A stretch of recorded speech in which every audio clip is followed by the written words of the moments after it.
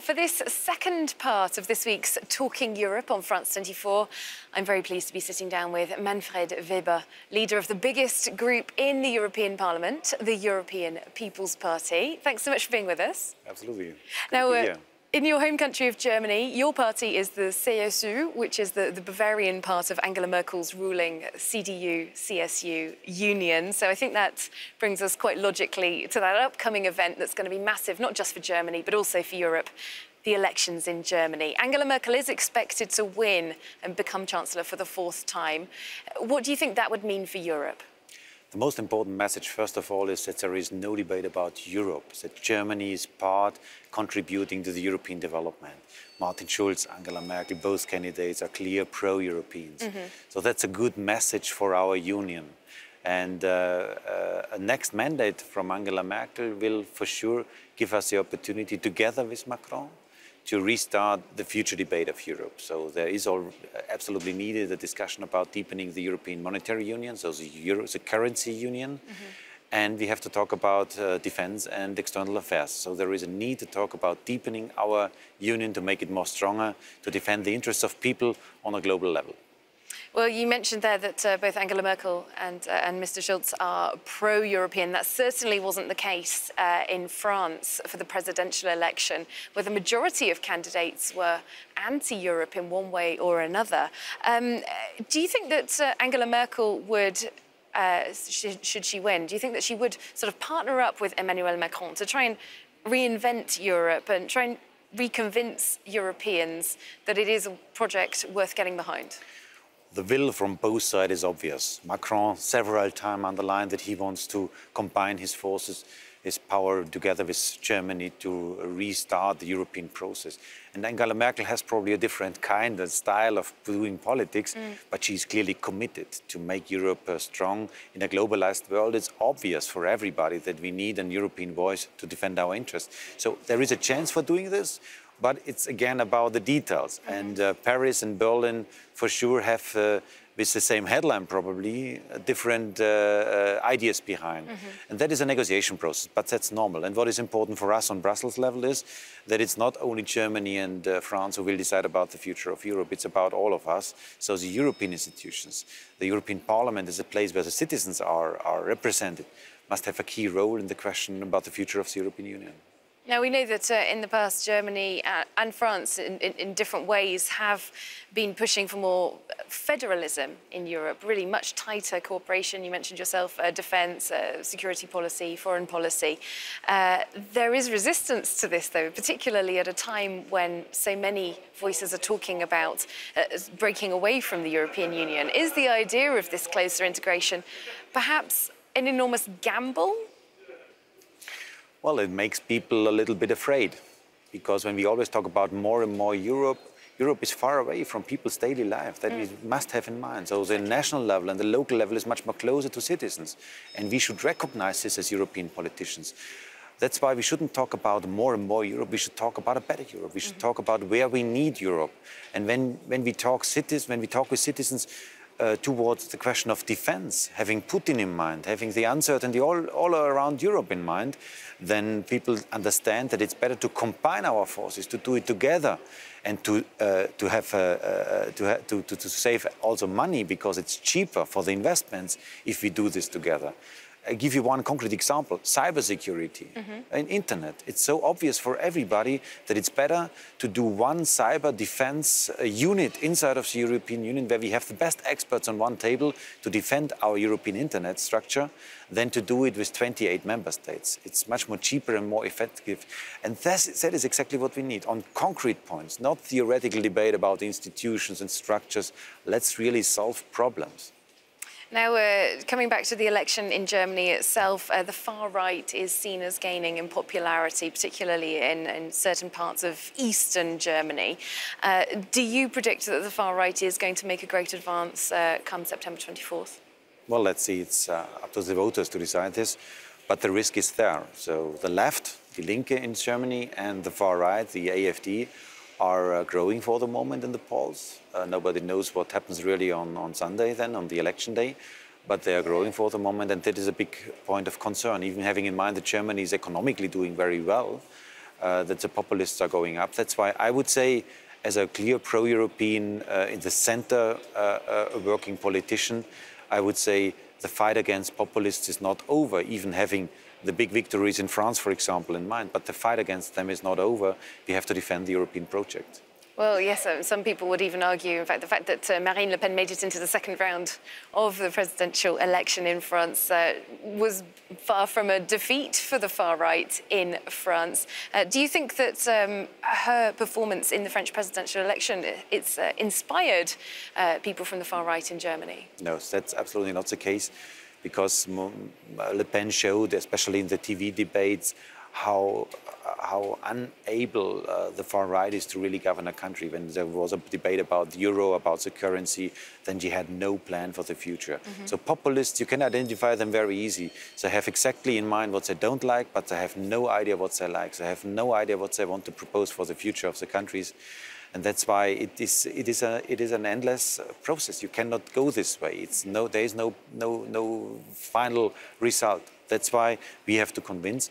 And what very practically that means that we have to talk about our success stories as well, because sometimes Europe is only talking about problems.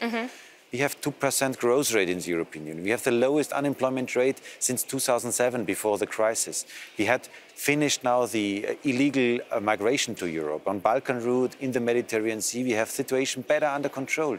So it's not everything perfect, but we are solving step by step problems. And that's why we have to convince with results. Well, we'll come back to the migration issue a little bit later on.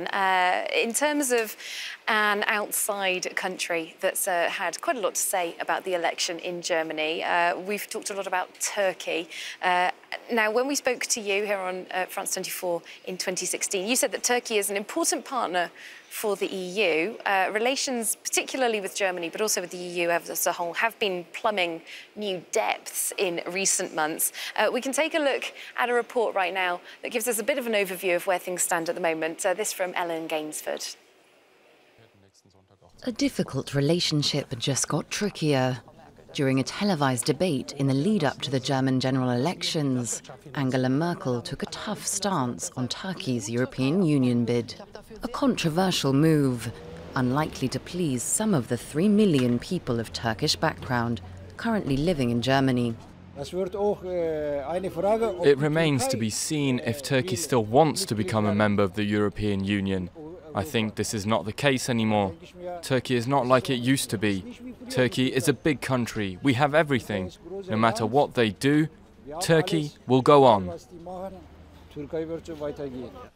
President Erdogan's spokesperson criticized the debate as populist politics. He says Turkey's being used to divert attention from more pressing issues.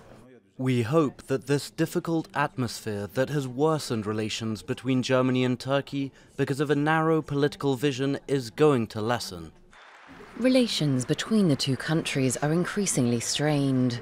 During the campaign for Turkey's constitutional referendum this April, Turkish officials in Germany were banned from holding political rallies, prompting Erdogan to accuse European leaders of using Nazi methods. He's calling for Turks living in Germany to vote against Merkel in the upcoming German elections. Another cause of tension between the two countries is the detention of several Germans in Turkey. Many stand accused of having links with Kurdish groups. But Berlin says they've been arrested for political rather than security reasons. Well, it's not that many years ago that we were talking about Turkey potentially becoming the biggest member of the European Union by population, by joining eventually at some point in the next few years. Just recently, Angela Merkel has said she believes that membership talks with Turkey should end. What's your position? That is a position of the EPP group in the European Parliament, and the whole European Parliament asked several times in the resolutions that we have, as a minimum, to freeze the negotiation talks, because everybody sees that Turkey is going in the wrong direction. So enlargement is far, far, far away. We have to be frank to each other in a partnership. But for me it's important, and for us it's important, not to close the door, because that is the conflict, that is probably the problem. Not to close doors. When we are frank to each other, when we say to each other full membership will not work, then we should add an offer. We should also say, yes, we want to talk about trade, we want to talk about exchange of students, we want to talk about visa liberalization. We are ready to do so. If Erdogan comes back to a reasonable behavior, we are ready to do so in the European Parliament. But first of all, we have to be frank, stop the negotiations. Well, human rights issues in Turkey have long been the #1 issue that were flagged up as the reason for Turkey not to join the European Union or for things to go slowly.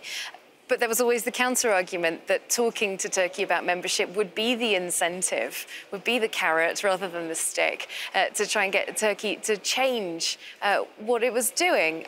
Is that not still an argument? There is an argument, but to use the enlargement talks for this is the wrong point to do it. The better point is to talk about free trade. We have the customs union, the updating of the customs union on the table in the European Parliament, and we should use this tool for talks about fundamental rights and how you manage your country. One thing is important. We can create pressure, we can talk with our Turkish friends, but the main question, do you want to live in a free and a democratic state? That is a question which has the Turks to answer. That is not a question we can impose to them. That is what they have to decide. We can help them, we can assist, but it's up to them to decide in which societies they want to live. All right, well, one issue on which Turkey has very much been in a partnership with the European Union has been on migration. As we know, for a long time, Turkey was one of the major sort of jumping off points for people trying to flee wars in the Middle East, all sorts of issues crossing the Aegean to Greece. Now, we know that there was that famous migrant deal with Turkey. However, Médecins Sans Frontières this summer has said that immigration policies aren't working.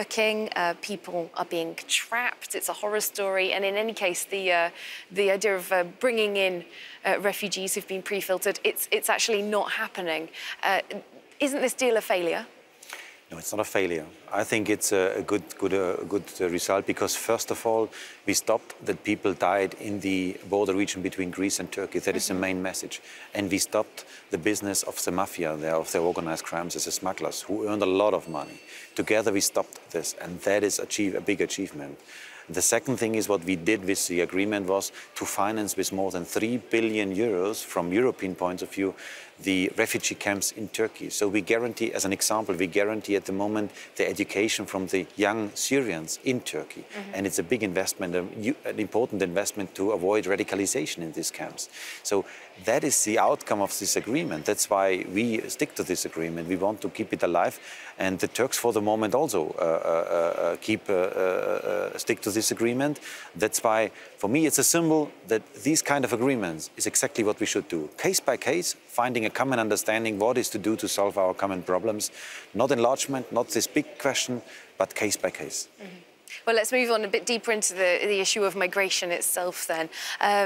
We do know, as you say, that this transfer of people between Turkey and Greece has drastically slowed. I think we've seen about 120,000 fewer people making that crossing this year than last year.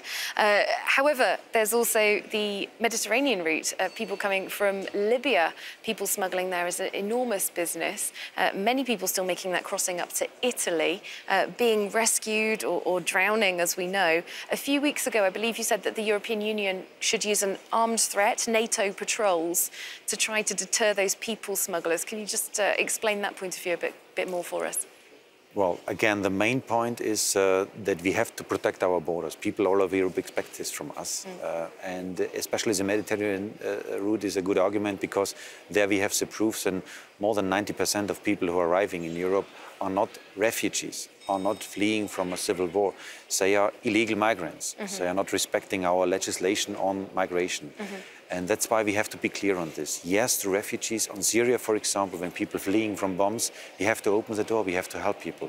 But we have to, on the other hand, to respect legal migration law in the European Union to stop illegal migration.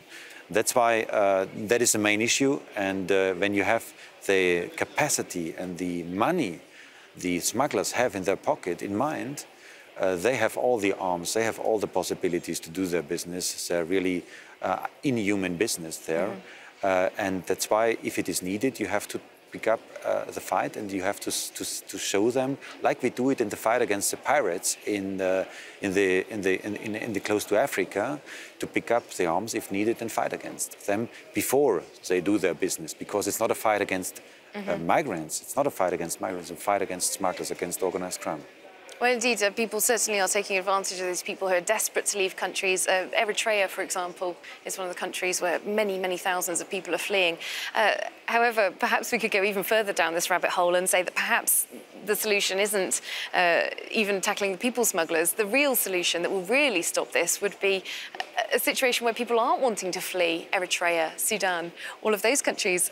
That's an enormous, long problem to solve, and can it really be the European Union that can have an impact on that, or at least in terms of time frame of electoral calendars which suit politicians? Well, in electoral calendars, that's not the time as a framework where we can really solve the problems. But exactly, but that's a reality, isn't it? Politicians like to take measures where they can see a result in time to get the votes the next time. Well, those who established the European Union were thinking in long-term perspective. So there are kind of these politicians, but you're totally right.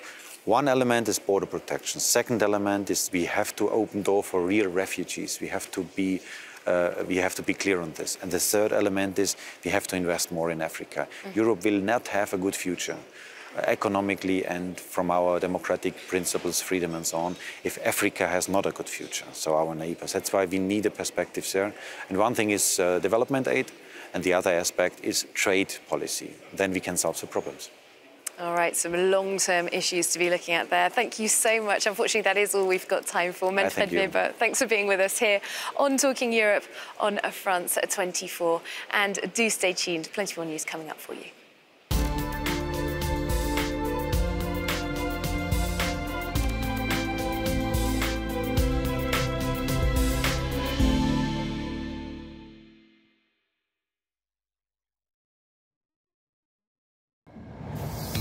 Porque la historia se escribe día a día. Porque la actualidad no espera. La información, donde quiera que esté. En cualquier circunstancia. Todos los temas. Para entender el mundo. Para imaginar el mundo.